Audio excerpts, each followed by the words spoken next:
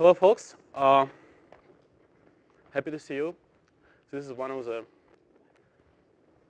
small angles of this big, huge conference center, so it was really hard for coming. And today, I would like to talk about deploying cloud applications, how to MuranoPL, TOSCA,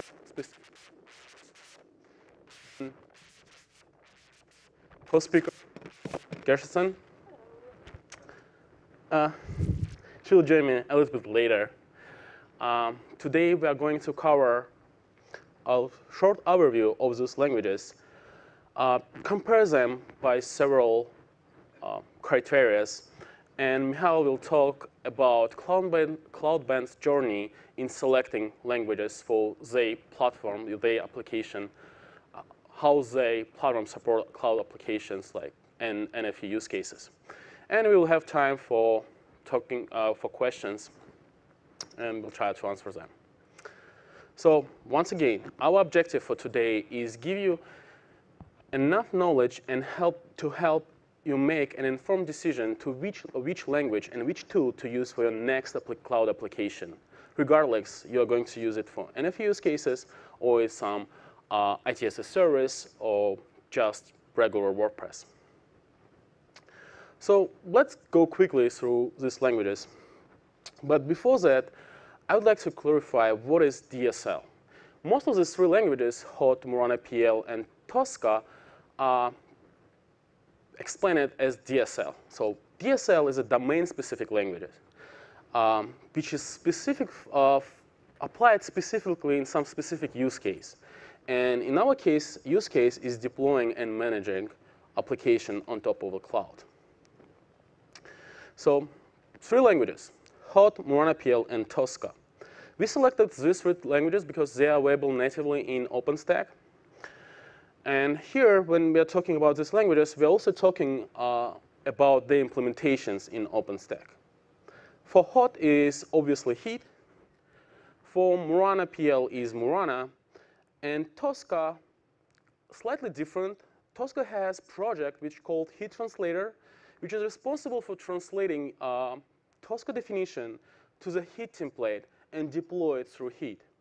So basically, you take your TOSCA template and deploying it using Heat. So you can use only capabilities available in TOSCA, which are also available in Heat. But regardless of that, we also will talk about language. Most oldest language from these three is TOSCA. The development of TOSCA started 5 years ago. And initially, it was XML-based language for defining application definitions. Lately, around 2 years ago, 2 years and months ago, first public draft of TOSCA simple profile in YAML was published, which is available by the link you can see on the slide. So all the ideas of TOSCA was started developing 5 years ago, but implemented in YAML as what we see in Heat Translator 2 years ago. MuranoPL was started also 2 years ago, 1 year and 11 months. And Heat is 3 years ago, and first public release was Gawana with hot templates. Probably also interesting point is how huge is community around these languages. Given that Hot and MuranoPL are available only on OpenStack, given that the implementations are also only available in OpenStack for now, is 130 developers in Mitaka for Heat templates and Hot, 93 developers in Mitaka for MuranoPL. For TOSCA, we count slightly differently. This is open standard, not yet published. It's still in draft. I'm talking specifically about TOSCA simple profile in YAML. Original TOSCA, which is XML-based, already in Oasis standard. So this language is developed in Oasis, and it's community where any company can join this working group working on this language. So they have 135 members who are working on developing and extending this language. I truly believe that one of the important things about language is which is it imperative or declarative? So this language, two of them are declarative. Heat templates and TOSCA are declarative languages. So essentially, you declaratively describe what you want to achieve as a result of execution of this definition. And MuranoPL is imperative. So you specifically say what Murano engine needs to do in order to give you a needed result. All three of them are based on the YAML. Though HOT and TOSCA can be natively translated, can be parsed as YAML per se, Murano is slightly different. We use some extensions of YAML language, so we have constructions which are not really maybe parsed with like this bare YAML parser.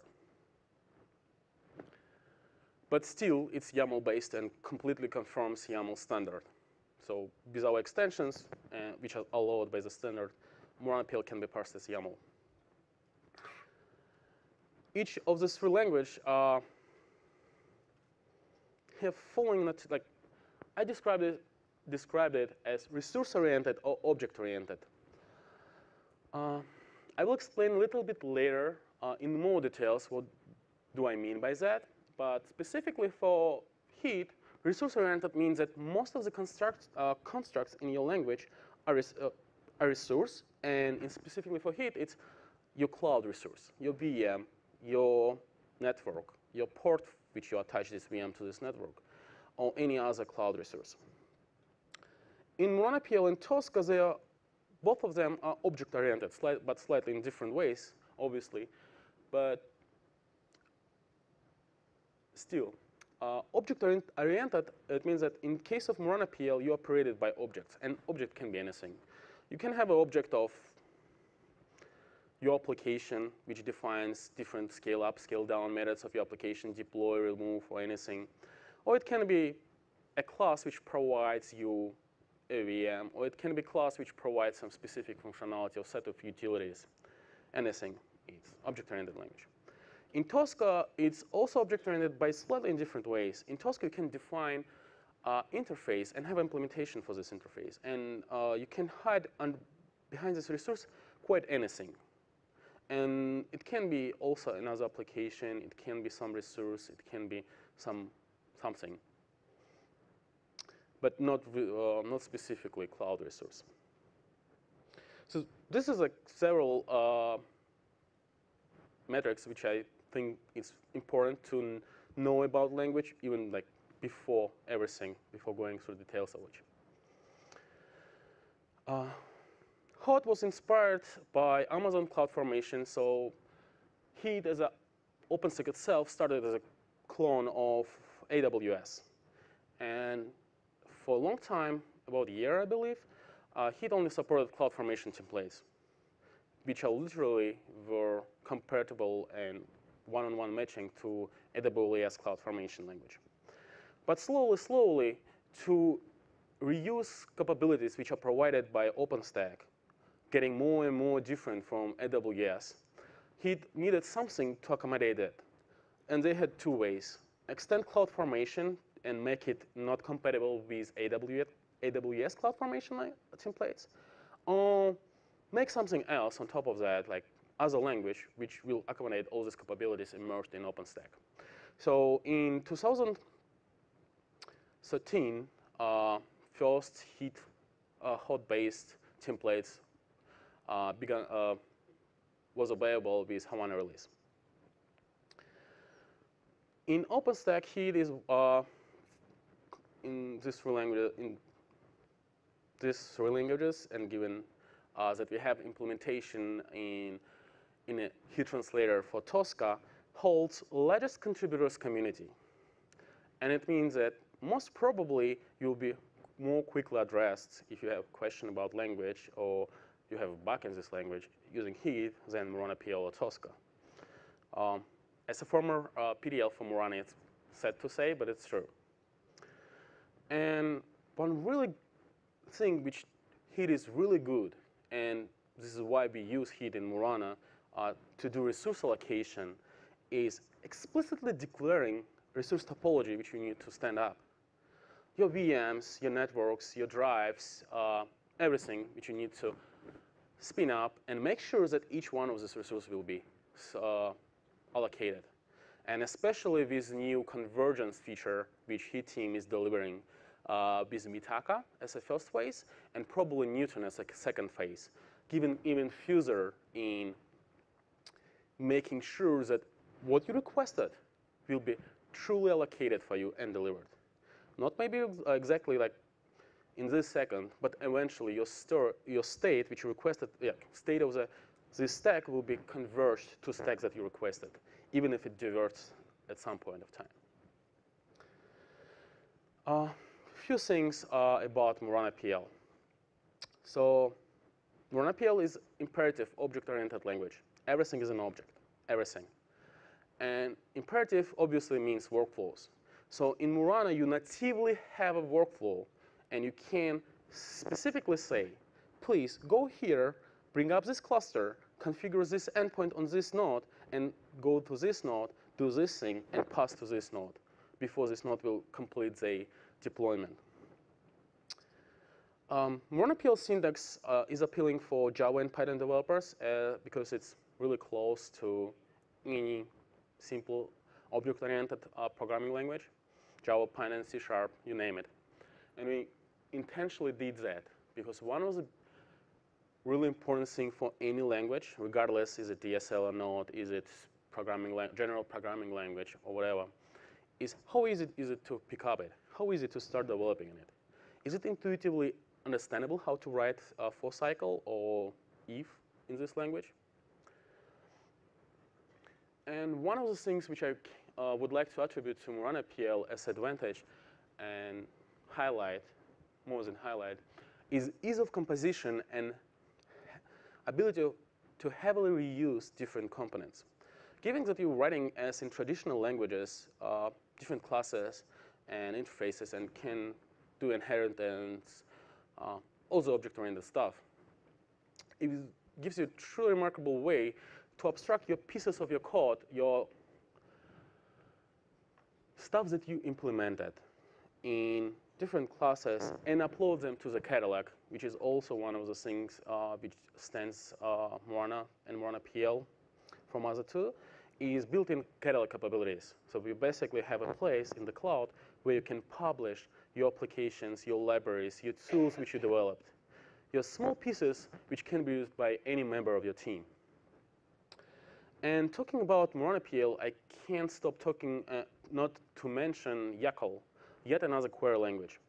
This is embeddable and extendable query language which is used by Murano, Mistral, Fuel, and hopefully Heat at some point of time.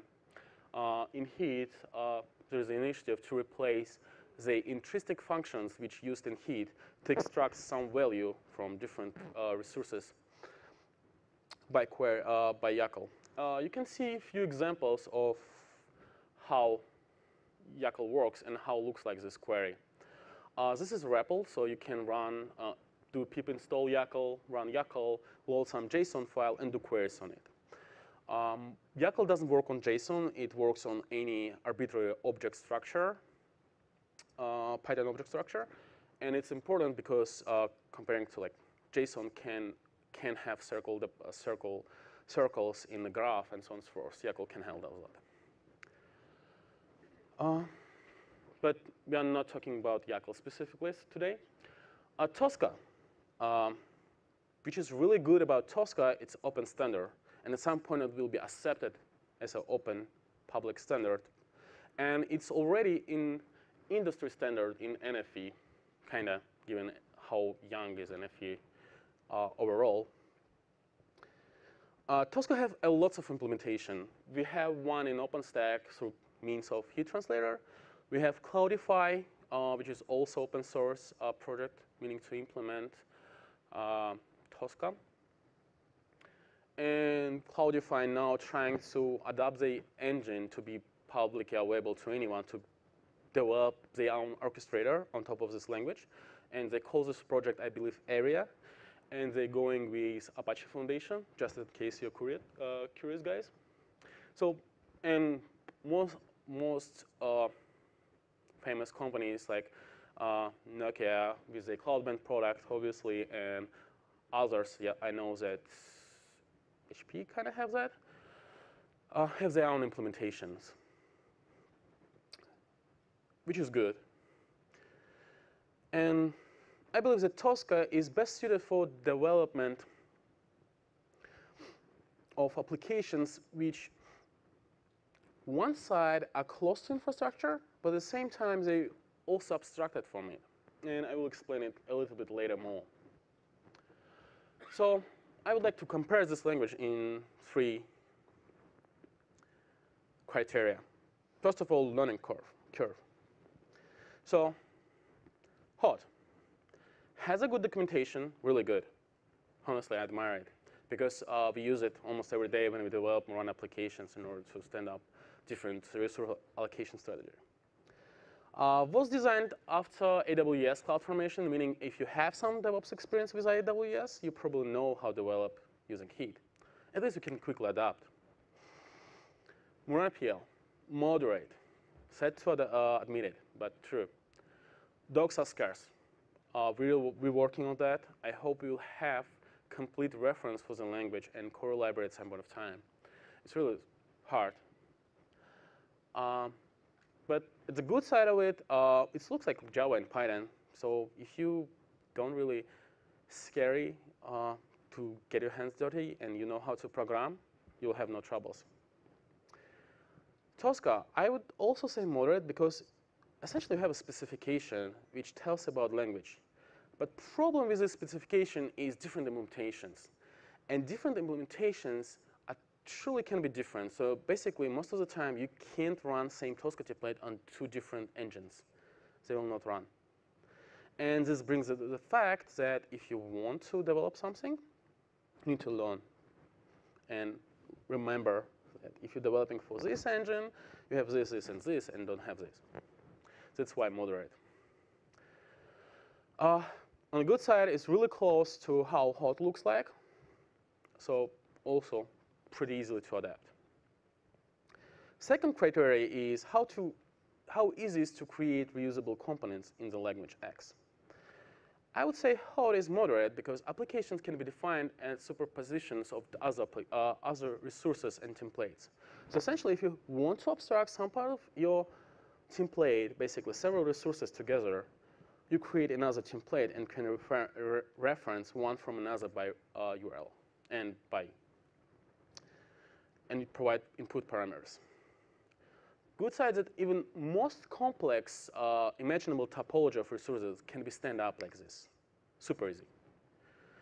And all logic behind each resource is written on Python. So essentially, if you want to extend capabilities available in Hot, you need to write on the Python your resource implementations. And at the same time, most of the Heat resource hot templates are written for specific, clouds, meaning that you use internal stuff, internal knowledge about your cloud inside your template.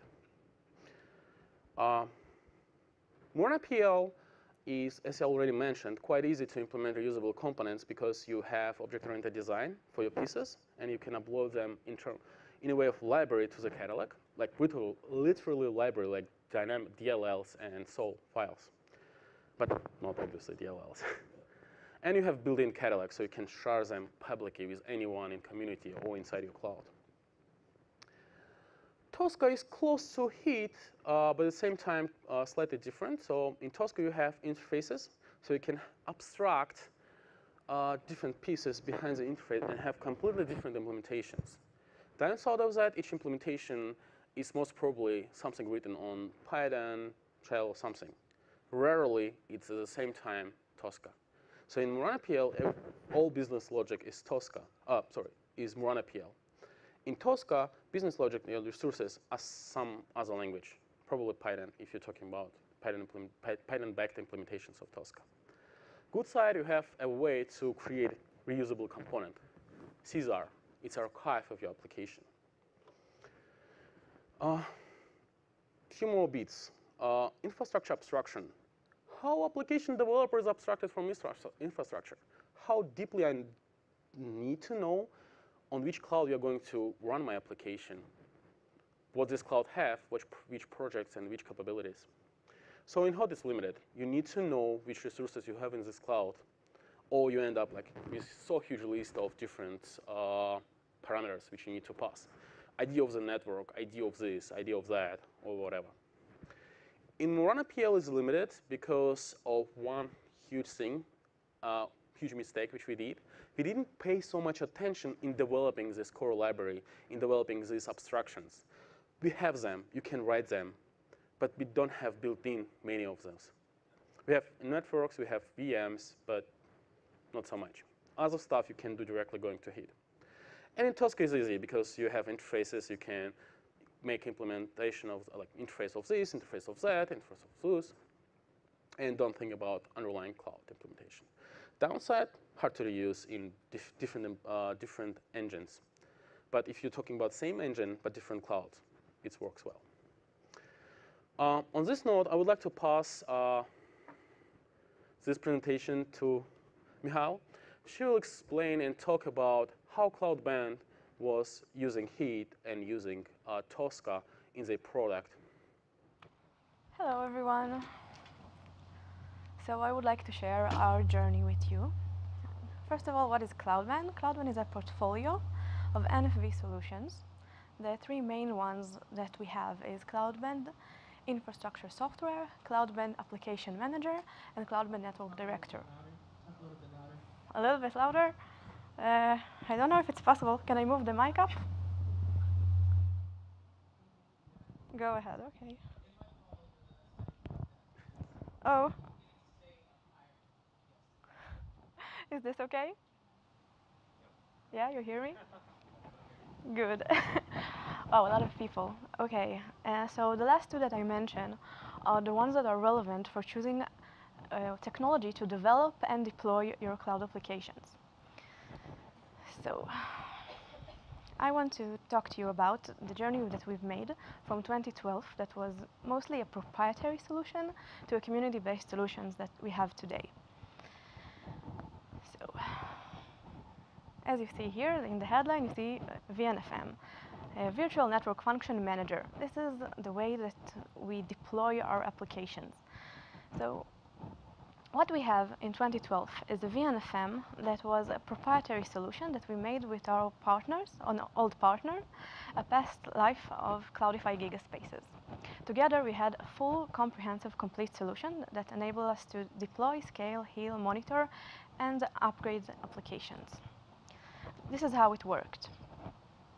They parsed DSL, it was a Groovy-based DSL, and requested the resources and then installed them. Our job was to take care of all the customers' policies and making sure the application was placed optimally in the best possible distribution they can do. So why did we need to evolve if we had a working solution? Well, at the time, the customers started wanting openness and talking about it. Vendor locking was something that everyone wanted to avoid. And our partners realized this as well. They declared that the product has reached end of life and started working on a new product, completely different, also a managing application, but different and with the same name. So we found ourselves at 2013 with a decision to make. What DSL should we go with in order to develop and deploy cloud applications? So our design drivers were these. First of all, after our experience with a proprietary language, we wanted standard DSL now. This was obvious for us. Secondly, we wanted our VNF manager to be generic. We didn't want to limit ourselves to a specific set of application or even to a specific application in a specific company. We wanted everyone to be able to work with our solution. Next thing, we wanted to support multi-cloud from a very similar reason for why we wanted the generic VNFM. We didn't want to limit ourselves to a specific cloud or a specific cloud vendor. And lastly, being a part of the telco world, we wanted our product to be at a high level of serviceability. The two main options that were on the table at the time were either TOSCA DSL with our own engine implemented inside Cloud Band, or hot, using the Heat engine that's written in the community. We went with the TOSCA option. First of all, Heat was in the very early stages then, and was a little immature, actually. So we preferred to rely on an engine written at home that we know will work and we can use it. Another reason is that we looked at our design drivers and we saw, okay, so we wanted multi-cloud vendor. And Hot was focused on OpenStack, so it didn't really fit our needs. It didn't fill this design driver. Another thing is that TOSCA had been developed inside the Oasis, and all the right companies were there. So it really looked like it's going to be a standard, and that is why we chose it. So what we did is we implemented our own Java-based TOSCA engine inside Cloudbend. We relied on the latest working draft that was published at the time, and all our objectives were met. But we still needed to keep evolving. Why is that? In the time that it took us to develop TOSCA, a lot of things changed in Heat. More and more people joined, more and more companies joined, and features were added all the time, making Hot very popular amongst different VNFs and VNFs vendor. A lot of VNFs were implemented in Hot, and customers came to us and asked for features that were already available in Hot. This led to a situation that we were kind of always one step behind with our TOSCA implementation, because at the time it took us to add a feature implemented in Hot, it wasn't available for customers to use, and new features were added in the meantime and requested later. Also, leave that aside, some of the requirements that came by for features didn't really fit TOSCA.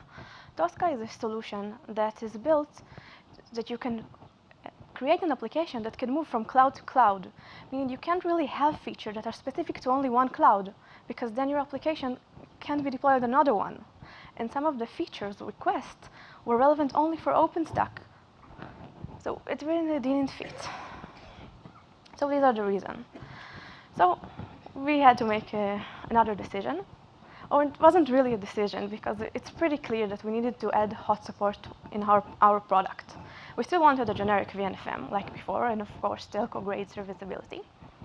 But this time we understood that OpenStack is very popular, and it's only going to be more popular, which was right. As you know, each summit there are more and more people here. So we focused on OpenStack, and we wanted to expose all of the OpenStack, if we're talking about OpenStack, all of the OpenStack capabilities that are specific for OpenStack. So our decision was that we needed to adapt to our customer needs, and also we didn't want to go in that direction and ignore Hot and lose all of the VNFs that are already implemented. We didn't want to make it hard for people to use our product. So what we did is we started promoting and recommended our customers to use the Hot DSL and the Heat engine. And also, we exposed it in our product and leveraged Heat. The main thing was that you could use our product to access, as an access point, bring your own Hot templates, and from our interface, you can choose what OpenStack version you would like. So we still had the possibility to support multiple OpenStack distributions.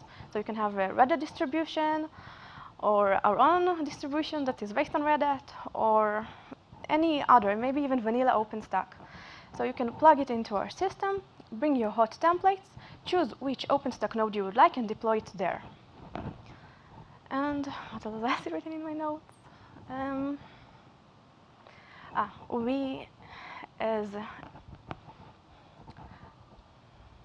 We changed our focus a little bit and included it to allow VNFs to be deployed on OpenStack. Some of you might know that VNFs were built very closely to the hardware, and sometimes they needed very specific things, and sometimes they weren't available on OpenStack yet. So because we decided to focus it on OpenStack, then we filled all the gaps that we can find in all of the VNFs that were deployed on Cloudbend or wanted to partner up with Cloudbend, even VNFs that weren't developed in-house. Then we fill all the gaps that needed to be filled in OpenStack. So definitely our recommendation when it comes to VNFs is hot.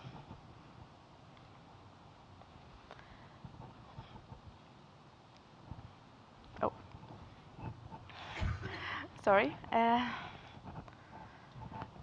So all of this is relevant also to Alcatel-Lucent before the merger with Nokia. And I want to talk about another product as well. So all this journey we talked about the VNF manager. VNF manager is responsible for deploying a single VNF. There is another product that we are working on in Cloudbend Network Director, which is an NFVO, Network Function Virtualization Orchestrator. It allows you to take multiple VNFs and connect them together. And it too needs a DSL. So we needed to make a decision for that one as well. So this is the NFVO. We wanted a generic NFVO from the same reason that we wanted a generic VNFM for the VNFM product. And this time we wanted a standard DSL. And we wanted multi-cloud and multi-cloud vendor. And we wanted a telecom-grade serviceability as before. So this time around, very different from the decision we made before for our combination of hot, we chose TOSCA. Heat and hot are only for OpenStack. And TOSCA is a solution that can be very universal compared to it.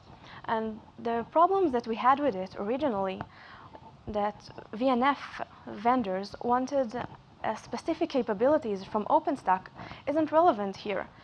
NFVO is a layer above it. You use the VNFM in the NFVO. When you want to deploy your VNF, the NFVO sends a request to the manager, and the manager is responsible for all of the headache of talking to a specific cloud. This is a higher level version. So if you remember, when we said before that TOSCA was too high level, here it's an advantage because it's high level in the right amount. So for NFVO that deploys network service, our recommendation is definitely TOSCA. And I think it's time for questions. Serge, please join me. Thank you, folks.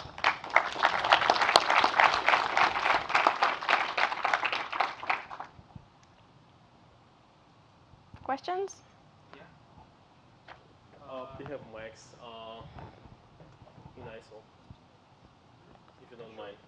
Otherwise, you will not be catched on recording. Hello, guys. I have one question. It's not clear for me why we should have a YAML-based language in Murano. Why not use plain Python language? It's pretty difficult picture now. Got it. Maybe you can clarify? Yeah, sure. So why Murano started using their own language, DSL, invented own DSL, comparing to using already existing Python, Lua, anything which can be embedded actually.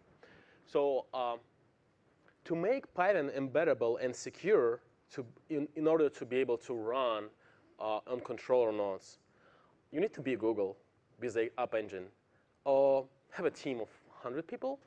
So we didn't have that. So we went with our own language, which is sandboxed, but built on top of Python. So MuranoPL doesn't have compiler, doesn't have translator, doesn't have anything. It's just almost direct mapping to Python. So actually, when you're writing for cycle, you're writing for cycle on Python. But at the same time, you're only able to use so much which is exposed in MuranoPL and YAML. So we gave sandboxed language to the users instead of giving ability to use anything and run unsecurely on cloud. As you remember, any of our users, application developers, can develop their own piece of code and upload to the catalog, which some other user will execute on controller node in order to deploy application.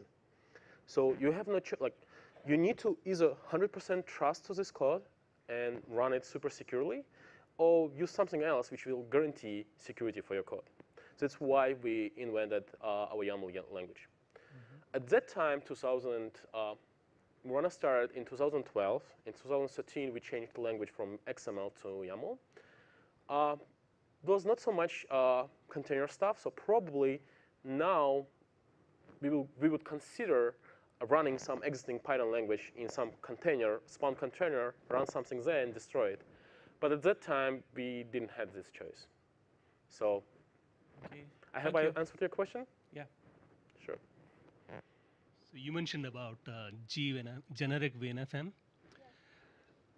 Will that satisfy the requirements of vendor-specific VNFM? Can I deploy a GVNFM and take care of the majority of my VNFM needs? Michal, can you repeat the question, please? So this is about generic VNFM. Will it satisfy the need? Because some of the vendors come with their own VNFM manager. And if we have to go with a generic VNFM, how feasible it is? Model. I'm a software engineer at Nokia. Okay.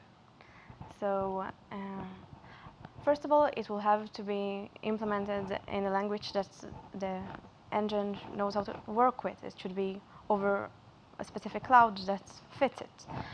And secondly, a specific VNFM is also an application. We are never talking on a hardware. So even a specific VNFM can be deployed as part of the application if there's specific monitor needs you need to fulfill. Are you talking about something that needs to run? Specific VNFM with a generic VNFM. If instead of deploying specific VNFMs, can I have one single generic VNFM? Quick answer, yes. And Murano is targeting this market. We would like to be generic VNFM. But for now, everyone talking about TOSCA as orchestrator, as a manager, and so far we're going.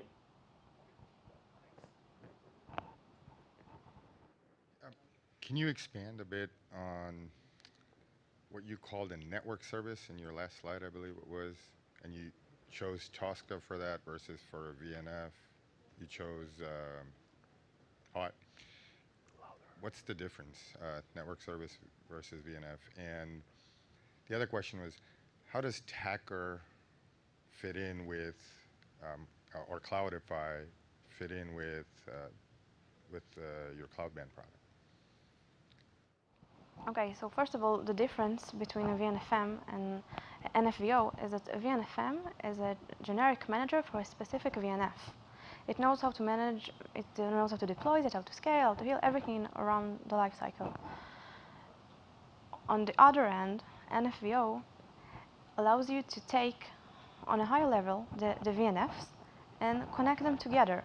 But it doesn't do all the dirty work itself. What it does is it talks using a RESTful API. It talks with the VNFM and requests it, please deploy a VNF with such and such details. For instance, with name X and vendor Y. And then the VNFM does it. He knows how to deal with it. So right now, Tacker and Cloudify aren't part of the solution offered in Cloudband. But everything that we are doing, we are trying to do it as generically as possible. So if we will need to integrate with other solutions, we are open to that. I believe Tacker is a VNFM and a catalog as well, right? It's That's their charter. It's the OpenStack project, Tacker, right? Right. Okay, thanks. Okay. Any more questions? Thank you so much. We'll be here another few minutes, 5, 10. So if you have more questions, come to us. We'll be happy to answer. Thank you, guys.